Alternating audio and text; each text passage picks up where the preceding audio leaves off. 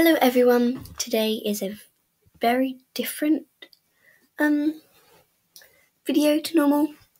I have a slideshow and I'm on a Chromebook and I do life hacks for Chromebooks. So if you want to know how to print this off but in landscape, then just carry on watching. So the first thing you do is you screenshot what you want to print. So you click Control Shift and then a box with two lines after at the top of your bar.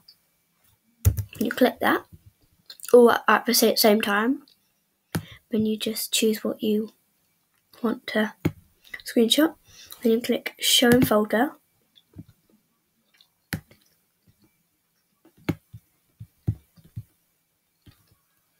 And then you want to double tap it. And then you want to click Print.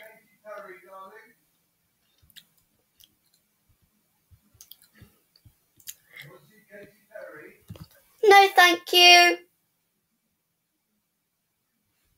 Sorry about that. My dad just asked me. And anyway, then you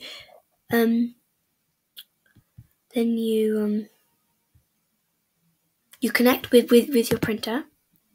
Then you click one sheet of paper. Then to make it full screen, you've got to go yes A4. Then you click margins. Then you click custom, and then you click full out.